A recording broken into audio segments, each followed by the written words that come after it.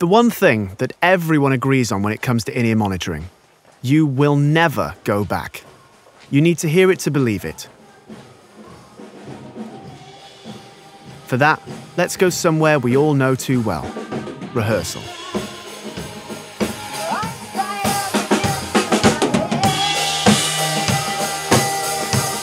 Yeah, we all know this. Too many sources, everyone wants more volume, and you have the wedges yelling at you, right? Well, let's switch that to in-ear monitoring. Put on your headphones to get the best impression. This is what we hear in the room. And this is what we hear with in-ears. This is the mix for our singer. About a contest and how you can win it all. And this is the mix for bass, guitar, and drums. Yes, everyone can balance between those two sources, a main mix and the vocals in this case.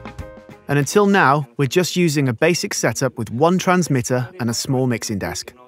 Let's see what this setup offers. Our one transmitter can send signals to as many receivers as we want. It's like a radio station, but of course, it has only two inputs.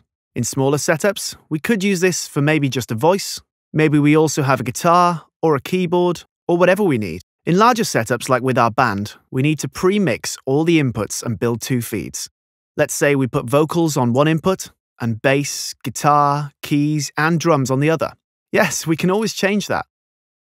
On your receiver, you can now decide how you want to hear these inputs. You can have them like a panorama, separated left and right. And you can balance the mix to your liking, like this. About a contest and how you can win it all. Or you can switch to focus mode on. This will mix both inputs. You can now balance what you want more of in the foreground and background like this. But you gotta know the answer.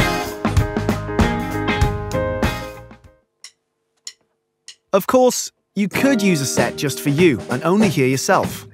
This is a rather unusual setup because you also isolate yourself and might feel disconnected. And as an instrumentalist, you might miss your soundstage as well.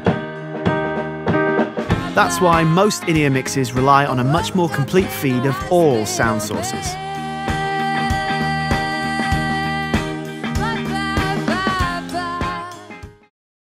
And yes, more often than not, we have several signals, more sources, a band with 3, 5, or more members.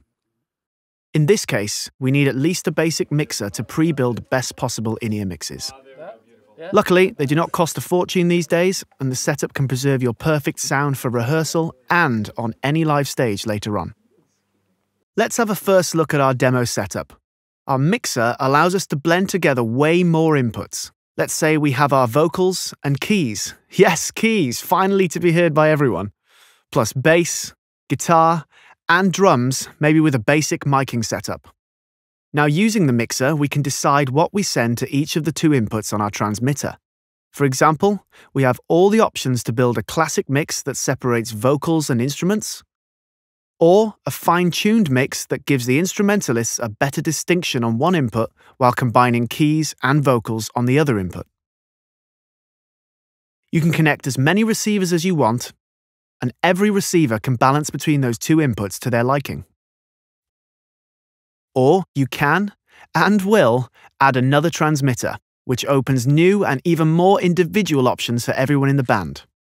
For example, we could use one transmitter for vocals and keys, with bass, guitar, and drums on the second input, and the other transmitter can focus more on drums and bass, with all the other sources on the second input. By the way, even with a basic in-ear setup, you can easily add comfy options like a click track. Your choice. Back to rehearsal. So those are several options that will help us reduce stress, get a clearer picture of everyone's performance, and give you some pure joy, because once you hear better, you can perform better. I heard a story last night on the radio.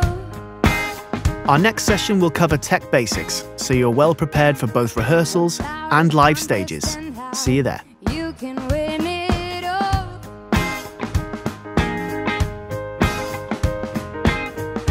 Just a couple of questions, but you got